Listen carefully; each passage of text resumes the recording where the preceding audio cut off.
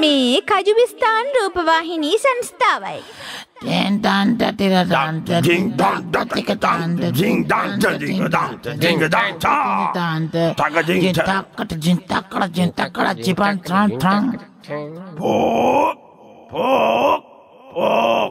මේ ආනමාළු සංස්ථාවේ කෝලිකුට්ටු ප්‍රවෘත්ති සේවයයි. දැන් වේලාව ඔබේ ඔරලෝසුවෙන් බලාගන්න. මෙන්න පෝත්ති. උක්කු සර්. මොකද? අද පෝර්ති නෑ. අන්තිකෝ කියනවා වැරදි පෝර්ති නෑ ප්‍රවෘත්ති. උඹ කටවාරීට බම්බං. අදාර සාහිත්‍ය සර්නේ එන්නේ සර්. හප්පට සිරි. ඒකනේ එන්න. හොඳයි හිතවතුනේ අද මේ බජිරි සෙවණෙන් අපි අද වැඩසටහනෙන් අපි ඉදිරිපත් කරන්න බලාපොරොත්තු වෙන්නේ අපේ සාහිත්‍යයට ලොකු මෙහෙවරක් කරපු ඒ වගේම සාහිත්‍ය සඳහා අප කැප කොටිම කියනනම් කපටි නේද බං? එහෙම තත්ත්වයකට පත් කරපු මේ ඉතිහාසයේ සාහිත්‍ය දරයන් අතර පෙරමුණගත් එකම සාහිත්‍ය බස් දරයා නේද? මොකක් පුතා මේ අර අප කතාව කියන්න බෑ අපදීලා ගිසමන්නේ ආව ඒක කිව්වම අහුවෙනවනේ ඒක කියන්න බෑ හරිද? සමාවෙන්න අප නැති ඒ විද්වත් පවුලකින් පැවතගෙන සුපින්වත් කුල කුමරා බීප මෝඩසාන් මැතිතුමාව අපි ගෞරවනීය අන්දමින් පිළිගන්නවා නේද බං? ඇත්ත වශයෙන්ම අද අපට කතා කරන්න තියෙන්නේ වතපොත ගැන. වතපොත නෙමෙයි බං මේ පොතපත ගැන බං. මට වැම්බම කරපන් උකු සර්. ඇත්තටම ඔබේ අතීතයට දිව ගියොත් මෙයා පුතා. ඔව්. මෙතන දැන් මලල ක්‍රීඩාව වලත් තියෙනවා දුවන්න. මේ විකාර කතා කරන්න එපා. ඉඳගෙන කරන මගුලක් කරමු. නෑ එහෙම නෙමෙයි අපි අර කියනවනේ පොඩ්ඩක් කියන්නේ ඉතිහාසයට යනවා කියලා මේවා එහෙම කියන්න එපා. නෑ පුටුවා ටීකා කියන්නේ ඒකට. පුටුවා? නෑ අටුවා ටීකා බං. ඔබ කටවාගෙන ඉඳපන් මමනේ ගෙනියන්නේ ඔබ පැත්තකින් ඉඳාංගෝ. දැන් ඇත්තටම අතීතයේ දෙස බලන කල ඔබට මතකයක් තිබේද? ඔබේ පරම්පරාව මව්පියා ආදිසියා කොඩිවින මේ සම්බන්ධව යම් කිසි දෙයක් මතකයේ තිබේද? අත්ත වශයෙන්ම මගේ මේ පවුල් ෆැමිලි බෑග්ග්‍රවුන්ඩ් එක ගැන කියනවා නේද? මේ ආචාර්යතුමා මේ ග්‍රවුන්ඩ් ගැන නෙමෙයි අපි කතා කරන්නේ මේ පවුල ගැන කතා කරන්නේ. හරි බං ඒක තමයි කියන්නේ ගියේ. මේ මම කියාගෙන ගියේ දවසේම පුතා මගේ පවුලේ අපේ පප්පා තමයි මේ පස් කන්ඩියන්. දැක්කද ගොම්බා? පස් කන්ඩියෙන් වැඩිලා තියෙන පප්පා මැරිලා. ඒගොල්ලෝ තමයි ඉතින්ලා බස් කණ්ඩියේ වැටලා මැරලා තියෙන. නාය ගිය තැන් වල ජීවත් වෙලා තියෙනවනේ ඒගොල්ලන්ගේ තාත්තලා බබ්බලා. නෑ මේ පුතා මේ ඔක්කොම පුතා මේ වැරදි නෑ මම කිව්වේ මේ එයා තමයි මේ බ්‍රිටිෂ් වලින් සේල් කරපු කෙනෙක්. සේල් කරපු කෙනෙක් නේද බ්‍රිටිෂ් වලින්? මේ ඒක නෙමෙයි දැන් මහාචාර්යතුමා දැන් එයාව ලාභෙටද දුන්නේ. මොකක් මේ අබලි ද්‍රව්‍ය වලට දුන්නේ? ඒක අපේ පප්පා. ඔව් ඉතින් පස් කන්දියෙන් වටනම අබලි වෙනවනේ නේද? මේ බං අපේ පප්පා ඔහොම කතා කරන්න එපා. මොකද මම බොහොම රෙස්පෙක්ටබල් ෆැමිලි එකක කෙනෙක්. පෙට්ටි බාලා තිනවා මුලින් ඉඳලම. නෑ ඔකයි මේ ස්පෙක්ටකල් කියලා නේ කිව්වේ. ඒ කියන්නේ කණ්ණාඩි දාන එක කියලා. පෙට්ටි බාන එක නෙමෙයිද? නෑ. අපි කොච්චර රෙස්පෙක්ටබල් වුණත් අපි බොහොම සිම්පල් ලයිෆ් එකක් තමයි ගත කළේ. මොනේ පිම්පල්ලු බං. නෑ පිම්පල් හොද කරන්න පුළුවන් බං වැලිකඩ 16ක් ගත්තාම. අත්වත්ෙම කියනවා නම් දැන් වර්තමානය ගැන කතා කළොත් අතීතයත් එක්ක අපි මේ පුස්තක ගැන කතා කළොත් මේ පුස්තක ගැන කියන්න ඔබතුමාට යම්කිසි ප්‍රවේණයක් තියෙනවා. පෙනේරයක් මොකටද මම පුස්තක ගැන කියන්නේ සාමාන්‍ය පොතක් බලන්න කන්නාඩි කුට්ටම නෙවෙයි. පිටි හලන්නේ පෙනේරයක් ගැන මොකටද පෙනේරයක්? නෑ මං කිව්වේ මේ පෙරේනයක් කිව්වේ මෙයාට තේරුන්නේ හරියට. මම මේ කිව්වේ මේ පොතක නිකන් තේරුමක් තියෙන්න ඕනේ කියන කතාව. නෑ පොතක තේරුමක් නෙමෙයි වැඩක් නෑ. ඒක අතෝෂම් පොතක තිබිය යුත්තේ අර්ථයක්. තේරුණාද? ඔව් දැන් අපිට තේරුණා. හැබැයි ඉතින් ඉතිහාසයේ එහෙම පොත් අර්ථාන්විත පොත් තිබ්බට මේ වර්තමානයේ බලන්න දැන් ඇහැට පේන්න තියෙන කිසිම පොතක එහෙම අර්ථයක් නෑ. දැන් උදාහරණයකට මම අර ඉස්සරහට අර වාඩි වෙලා හිටියට ගාන ළමයි කර රිසෙප්ෂන් එකේ ඉන්න තැන. ඔව්. අවිල්ලා මෙතන වාඩි වෙලා ඉන්න ටිකේ මම බැලුවා එතන අර ස්ටූල් එකක් උඩ මහ විශාල පුස්තකයක් තිබ්බා. අර විශාලයි. ඔයා ගොඩක් වෙලාද ඇවිල්ලා? ඇවිල්ලා හිටිය සෑහෙන වෙලා. ඒක තමයි ළමයි ඇවිල්ලා කම්ප්ලේන් කරේ ඉස්සරහ ඉන්න බෑ කියලා. මොකද? නෑ අපි දැන් කතා කරේ පුස්තක ගැන නේද? ඇත්ත වශයෙන්ම එතන ස්ටූල් එකේ මහ විශාල පුස්තකයක් තිබ්බා. පුස්කාල වෙන්නද පිහි දාන්නේ නෑ මම කියන්නේ පොත් රාජේ පිටු 10 ගානක පොතක් තිබ්බා. හැබැයි මම නිකන් මේ අතරගත්ත කියවලා බලන්න කිසිම තේරුමක් අර්ථයක් කිසිම දෙයක් නැහැ. නිකන් අකුරු කොටකුයි නන්තිකකුයි ඉලක්කම් කොටකුයි මිසක් කිසිම අරුතක් ගැබ්බලා නැහැ පොතේ. මේ මොකද්ද ඔයාලා අතන තිබ්බ ලොකු පොතද බැලුවේ? ඔව් අතන ස්ටූලයක් උඩ තියලා තිබ්බේ මහ විශාල පොතක්. අයියෝ බම් මේ බලන්නකෝ. අපේ මේ ටෙලිෆෝන් ඩිරෙක්ටරි එකනේ බලලා තියෙන්නේ. ඒ තේරුමක් තියෙන්න බෑ. ඉලක්කනුයි නමුයි ගම වැඩක් නැහැ නේ බෑ. පොතක තේරුමක් අර්ථයක් තියෙන්න ඕනේ. ඉතින් මහාචාර්යතුමා මේ ඔබට කියන්න මෙයා පුතා. ඕක තියෙන්නේ මේ ටෙලිෆෝන් කෝල් එකකින් මිනිස්සු අරේ මේ ඉන්න තැන් හොයාගන්න. ඔබ නම් මැටි මෝලෙක් බං. ලයිව් ගියා දන්නේ නේද? මොනවද මං කියන්නේ? ඒක තමයි. ඔව් දැන් මම කියන්න ගියේ මෙයා පුතා. දැන් බලන්න පොත් මේ පොඩ්ඩක් මෙන්න මේ පොත මේ තියෙන. මේක පොඩ්ඩක් කියවලා බලන්න මේකේ තියෙන අර්ථය. මේ පොතද? මොකද්ද මේ පොතේ තියෙන්නේ මේ තියෙන ලේබකයාගේ සුලභය. මොකය මොනවද කියන්නේ? මොකද්ද මෙයා පුතා අයියෝ ඔයක තියෙන ලේබකයාගේ සුනබයා කියලා නෙවෙයි. ලේඛකයාගේ සුනකයා. ඒකද? යාර සුනක කියන කැලේ ටික ලියවිලා මදි නේද? අර බලහංකො මේ බයන්නට යන්නේ පොඩි කූරක් එල්ලන්නේ ඒක නැත්තද? මේ මොකද මේ දින උඩ බීරලු ගෙතුවේය. මොකද මේ දින මහාචාර්යතුමා උඩ බීරලු ගෙතුවේය. උඩ බීරලු ගෙතුවේ නෙමෙයි මෙයා දැන් ලේඛකයාගේ සුනකයා උඩ බිරුවේ. ඔය උඩ බීරලු මොකන්නේ මන් දන්නේ පොට්ට සිකුරුවගේ මොකද්ද මේ වෙලා තියෙන්නේ? මේ අකුරුවල මොකක් හරි ප්‍රශ්නයක් තියෙනව නේද කොම්බා? සෞතුරක් කියවන්න එපා. යාටම දියන්කෝ කියවන්න. දැන් මහාචාර්ය බීප මොඩසාන් මැතිතුමා මේ පයන්න ඇත්තට පංච් කරන්න බෑ. ඒක සංඥක පයන්න හරිද? ඔයා කියන විදිහට ඇහෙන දණ්ඩට පයන්න ඕනේ. සමා වෙන්න මේ වගේ නින්ද. ඒක නොකිය මොඩසාන් කියපන්කෝ. නේද? දැන් අතන මොඩසාන් මැතිතුමා. ඔව්. දැන් ඔබ මෑතකදී ලියපු පොත් ගැන කියනවනම් මම මේ මෑතකදී ලියපු බොහොම මේ අපූර්ව ආදර කතාවක් තියෙනවා. ඒක නම තමයි මේ මම බබා උඹ බබා. මම බබා උඹ බබා. ඔව් හරිම සන්තෝෂමාත්මක ආදර කතාවක්. ආදර කතාවක්ද ඒක? ඒ කවුද මේ සර් මේ බබා? කවුද දැන් ඒකේ බබා? ඒක උඹනේ බබා. අම්මා මං ගැන ලිව්වේ. බලහංක මූබන් මෙයා මේ දන්නවා වගේ අහන්නේ බබා වගේ. උඹනේ බබා. මේ කුම්පුතා කවුද මේ? නෑ හරි ඒක හරි. දැන් ඇත්තටම මේ පොත විතරමද ලිව්වේ? නෑ මගේ පොත් ගැන කියනවනේ ඊට පස්සේ මේ තුන් සකරියේ ආදර වෘතාන්තයක් ගැන තේරුණාද?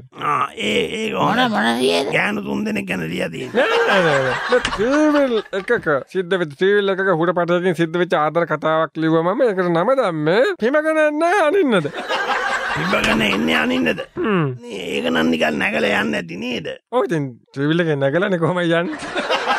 ඔය ඒක තමයි. ඒ දැන් ඊට අමතරව තව පොත් එහෙම ලිව්වද? අපෝ ලිව්වා. මම සාමාන්‍යයෙන් හැම වර්ගයකම පොත් ලියන නිසා මම දේශපාලන විචාරයක් හැටියට මේ ළඟදී පොතක් ලිව්වා. ඒකේ නම වශයෙන් මම යෙදුවේ දෙවන ඊළාම් යුද්ධය සහ මලබද්දේ. අම්මා මාර පොතක් නේද? මොකද මලබද්දේ? මලබද්දේ. ඒක මැච්චනවා. ඒක තමයි. ඒක පාර්ට් 2 දැන් මේ දවස්වල මම ලියනවා ඩයස්පෝරාව සහ උණ්ඩුක පුච්ච. අම්මපා ඇත්තටම මාර පුදුම පොත් ටිකක් නේද ලියලා තියෙන්නේ. දැන් මේ මෙතුමා කවුද මෙයා? දැන් ඔයා ඊට අමතරව පොත්පත් ලියලා තියෙනවද? මොනවා කතා කරනවද? දැන් කරන්ට් එක ගැන අලුත්ම කරුණුත් එක්ක මම මේ දැන් ලිව්වා මේ චරිතාපදානයක්. ඒක විදුලි බලය ගැන. නෑ කරන්ට් එකක් ගැන කිව්වේ. නෑ කරන්ට් එක මේ වර්තමාන සිද්ධ වෙන දේවල් එක්ක මම චරිත පිළිබඳව ලියනවා. මේ විදුලි කැපීම ගැන එහෙම නෙමෙයි නේද? නෑ ඒක ලියන්න බෑනේ. විදුලි කැපුවාම පේන්නේ නැතුව මට ලියා ගන්නවත් විදියක් නෑ. ඒක ලියන්නම හම්බෙන්නේ නෑ ගැන. මම අන්තිමට ලිව්ව මේ චරිතාපදානය තමයි නූතන දුටු ගැමුණු පුද්ගේ වික්‍රම 13 වෙනි කොටස පිත්තෝලේ බාරදී. අම්මපා ඒක නම් නේද මේ කලාප වශයෙන් ගහන්න පුළුවන් පොතක් නේද? ඔය කියන්නේ මාස්පතා සංග්‍රහාවක් විදියට පළ කරන්න පුළුවන් ඒ තරමට ගොන් වැඩ කරනවා. දැන් මේ පොත ගහලා තාම ජීවතුන් අතර ඉන්නව නේද? ඒ වගේ පොත්වලට නම දාන්න. ෆොටෝ එක දානවද? ෆොටෝ එක දානවා තට්ටු ගාලා රවුල කපලා. ඒකට කතරු කියන්නේ කතරු අඤ්ඤාතයි කියලා නේ. දැන් ඇත්තටම ඔබතුමා අවසාන වශයෙන් ලියපු පොත ගැන මේ අපිට යමක් කිව්වොත් බම්මන් දැන් පොත් කීයක් කිව්වද ලිව්ව එක තවත් අහනම ඉවරක් නැහැනේ. තව ලිව්වා. මම ඒ අවසාන වශයෙන් ලියපු පොත ගැන. අවසානම වශයෙන් ලියපු පොත තමයි මාදුරු සුදු ඇන්ඩ්‍රිය. මොකද්ද? මාතෘ සුදු ඇන්රිය. නෑ ඒක ජීවිතය අවසාන පොත වුණාට තාම ලියලා නෑ මම. මේ අන්දමටම ලිව්වේ මේ ඊයේද පෙරේදද තමයි අවසාන කළේ. අපිට මොටෝ බූල් බල්. අම්මපා ඒ කියන්නේ මේ ළමා පරපුර වෙනුවෙන් ලියපු එකක්. නෑ පුතා තේරෙන්නේ නෑ. දැන් අපිට තියෙන ප්‍රශ්නේ ඇත්ත වශයෙන්ම දැන් මේ මිනිස්සු ගැන ලියන්න බෑ වැඩිපුර. ඉන්න දෙන්න කචල් නේමයා.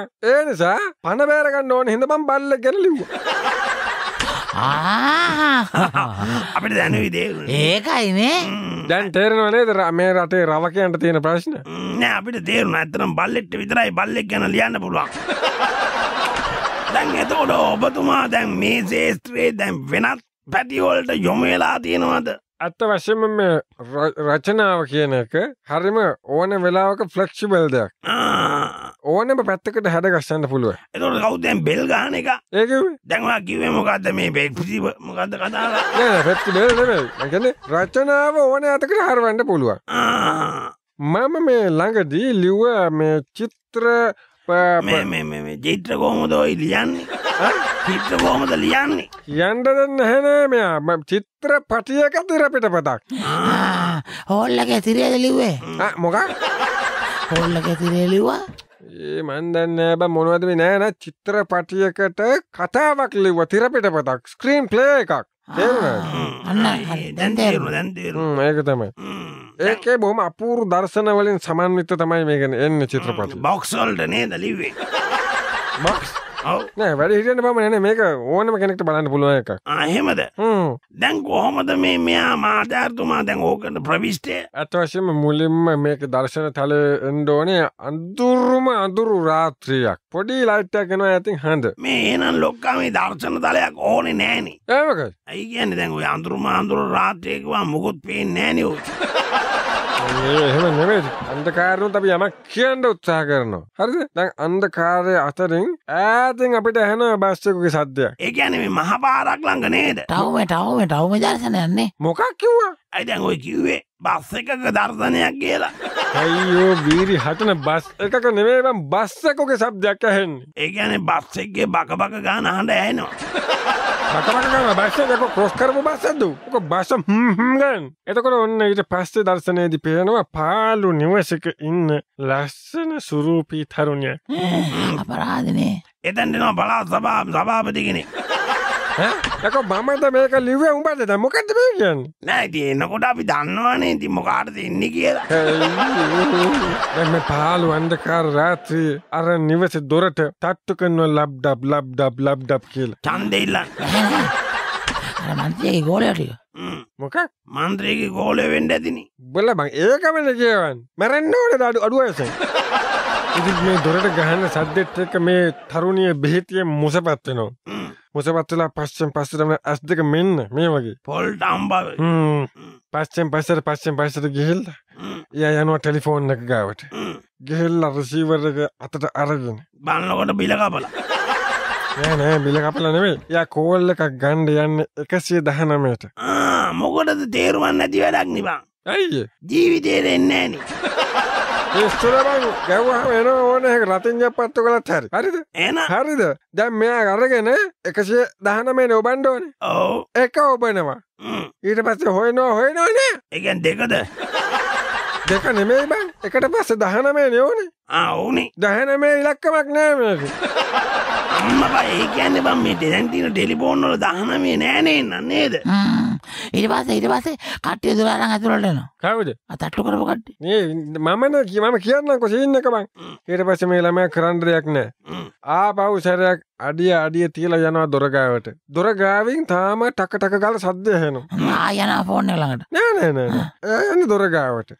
දොර ළඟට ගිහලා බලනවා ගහන එක ඇයි එන්නේ නැත්තේ ඇතුළට කියලා. මෙයකෝ අයියෝ මගේ මම ලියපු පිටපත දැන් මම කියන්නම්. දැන් උඹ ඒක ආයේ මේ අලුතෙන් ලියන්න යන්න එපා. දැන් ලියපු එකක් තියෙනවනේ මම කියන්නම්. හරිද? කටුවා හිටපන්. අපිට ලියනකොට කුතුහලය එනවා අපිට ඒකයි. ඒක තමයි කියන්නේ මේ කෘතියේ කුතුහලේ දනවනවනේ. ඒක තමයි කුතුහලේ මේ ලිපියේ තියෙන රසභාවය කියන්නේ. උඹට දන්නවනේ ඒකට මේක. දැන් මේ දොර අරින්න යනකොට දොරක් තිබ්බද ඒකේ? බහිතොට මේ වැසිකලියකට ගියයි කියලා. දොර ගාවට ගිහිල්ලා හිතට පොඩි ධෛර්යයක් අරගෙන හිමින් සැරේ අගුලට අත තියලා ටකස් එයාලා පහලට කරකෝලා හිමින් සැරේ දොර අරිනවා. හොරෙක් මංගොල්ලකාරෙක් මං පාරන්නේ වීසගේ පළාත් සභා මන්ත්‍රී කෙනෙක්. නෑ එයා ගෙදර ටොමියා මේ වැස්සට බයකට ඇවිල්ලා කම්පට ගාලා රට්ටක් කරලා නැට්ට දොරේ වැදලා මෙන්න ගෙට රින්ගුවා. යකෝ මේ බල්ලෙක්ද බං? ඒක තමයි රසභාවය කියන්නේ. මේ මන් දන්නේ බං. නම් මෝඩක් ගොනෙත්ද බා. දැන් ඇත්තටම මහාචාර්යතුමනි ඔව්. දැන් ඔබතුමා දැන් කරලා තියෙන පරිවර්තන ගැන කතා කළොත් ඒ කියන්නේ මේ පොඩ්ද ඔව් පොත් පැත්තෙන් නම් පරිවර්තන කරලා තියෙන මම මහා ඉන්දියානු ග්‍රන්ථයක් තියෙනවා හාමිර්ඛා කියලා. හාමිර්ඛා ඒක මම සිංහලට පරිවර්තනය කළා මේ හරකා කියලා. මිහරකා කියලා. මේ ඇහුවට තරහ වෙන්න එපා මහාචාර්යතුමා. ඔව්. ඒ පොතේ ඉස්සරහට දාව ෆොටෝ එක වාගේ එකක්ද? එහෙම කියන්නේ මොකද මට අන්දකක් තියෙනවද? නෑ එහෙම නෙමෙයි. එච්චර එහෙම ඩීටේල්ස් පේන්නේ නෑ නේද? පුතා වගේ ඕනේ නහයත් එක්ක හරි ලස්සනයි ඒක. ඒ වුණාට පුතා වගේ කෙනෙක් හම්බුනේ අත් වශයෙන්ම ෆොටෝ එකක් ගහලා මේ හරක පොතේ මුල පිටුවට දානවා. මේ වගේ ගොනෙක් මන් දැක්කේ නෑ කාලෙකින්. මේ බුව ගන්නරගයි බං ආයි. ඊට පස්සේ මගේ ඉංග්‍රීසි පරිවර්තන ගැන කියනවා නම් සිංහල ලියුණු පොතක් තිබ්බා ආදරේ පුතු ළඟ කියලා. ආදරේ පුතු ළඟ. පුතු නෙමෙයි. එහෙනම් පුතා. පුතා හරි.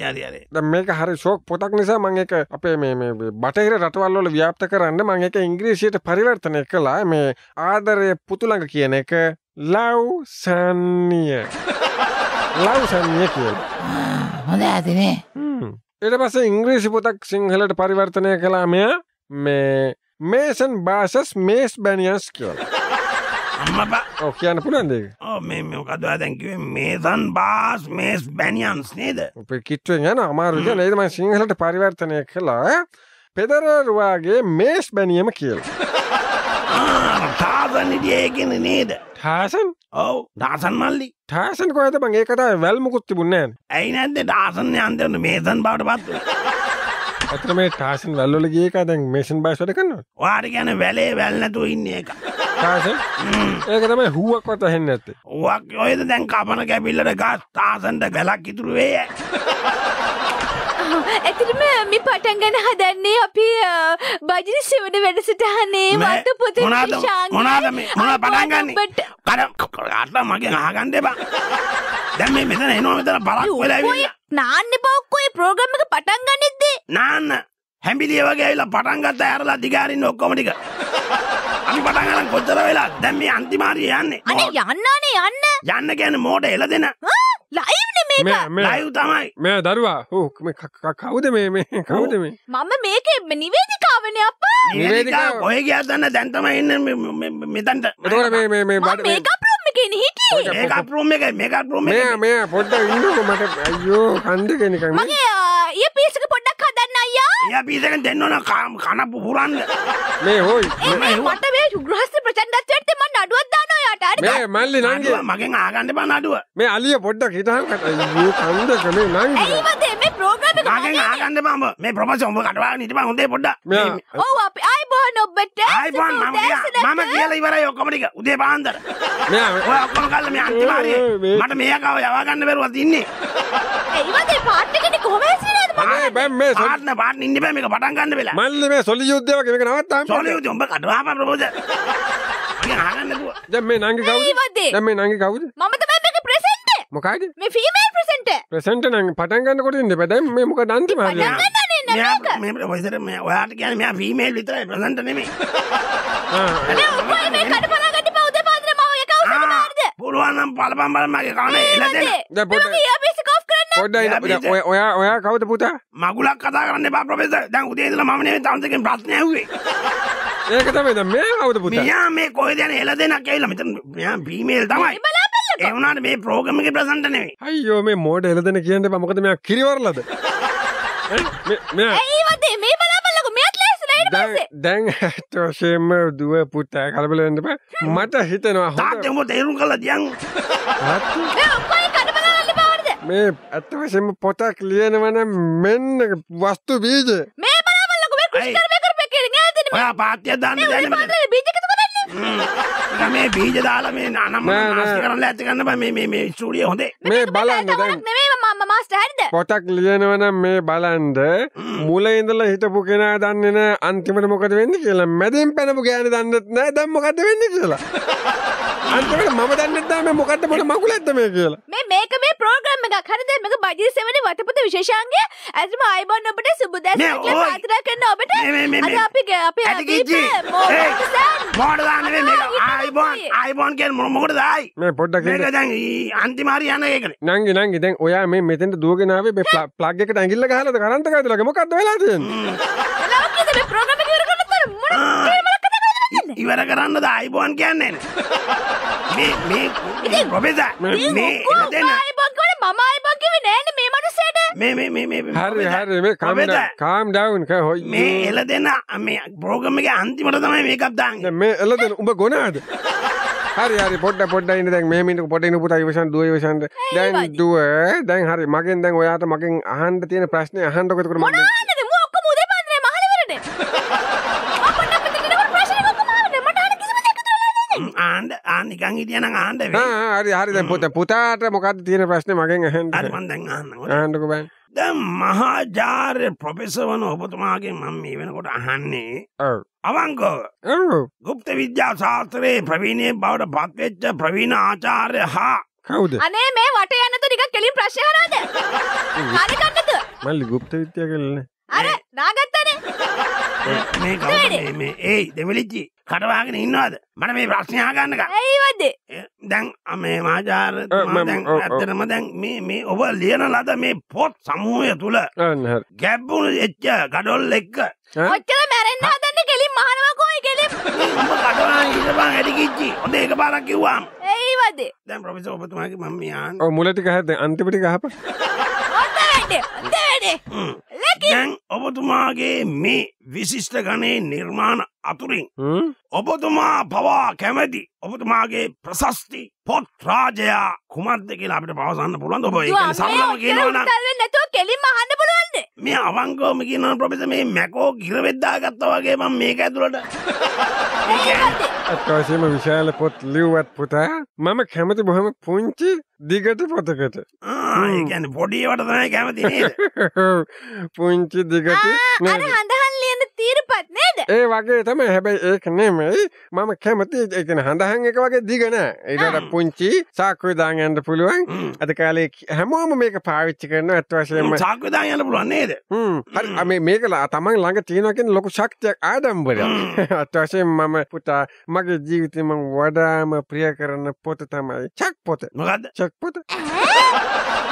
දැන් අපි වැඩසටහනේ අවසානයේ කරා ගමන් කරන වෙලාව දැන් අවසානයේ විතරක්වත් මට පොඩ්ඩක් දෙනවද? chance එක පොඩි. මේ පුතා අපි මෙයාට අන්තිම කෑල්ලක් දෙමුනේ හරිනේ හෙන්නේ ලැජ්ජයි නේද නැත්තම් පවුනේ ආපු එක.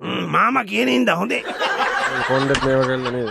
නෑ මාමා කියන ඉඳ මන් දෙන්න නැත්තම් ඕක කිට දෙන්නේ නෑ ඔව් දුව. ඇත්තටම මේ මොඩසන් මහත්මයා මේ දුව පොඩ්ඩක් ඒක තප්පරයක් දෙන්න. මෙයා මල්ලි මේ පොඩ්ඩක් මේ බොයි මට පුතේ මේ මාමේ කියන්න එපා. මම පුතා කිව්වල හරිද? මොකද මම ප්‍රොෆෙසර් මේ වැදගත් ග්‍රන්ථ රචකයෙක් නේ. හරිද? බල වගේ කඳ බූරු වගේ හොඬ අලියගේ වගේ එහෙම කියන්න බෑ. හරි ලැජ්ජයි. ඔයා කියන්නේ හැබැයි ඉතින් එහෙමනම් මේ මහාචාර්යවා ඉඳලා හිටලුවත් අපිට පුතේ කියන්න ලෑස්තිෙන්න එපා. හොඳේ. වශයෙන්ම ඔබ මේක තුලා ඉන්නේ බජිරිසෙවනේ වතපොත විශේෂාංග දැන් කොච්චර වෙලා ඉඳලා එකතු වෙලා තින්නේ ඔබ මේ මැදින් පැනලා කිව්වට.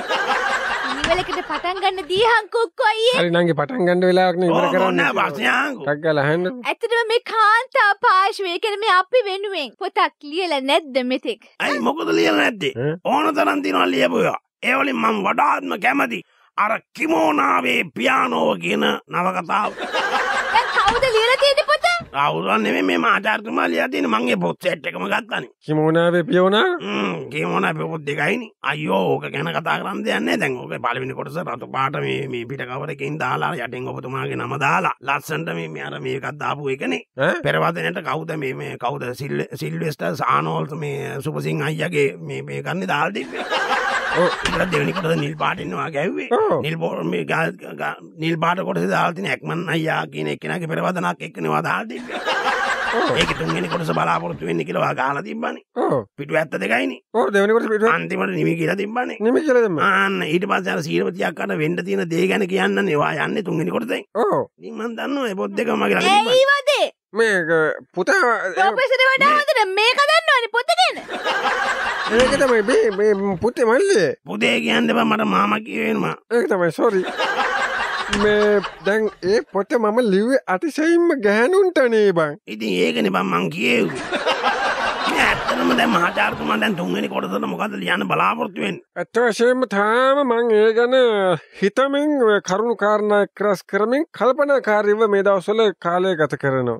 එහෙමද? ඒ වුණාට ප්‍රොෆෙසර් මං 1යි 2යි කියවලා තුන්වෙනි පොත මං ලියලත් ඉවරයි. ඔයාට ඕන නම් දෙන්නම් කීයකට හරි සල්ලි දෙනවා.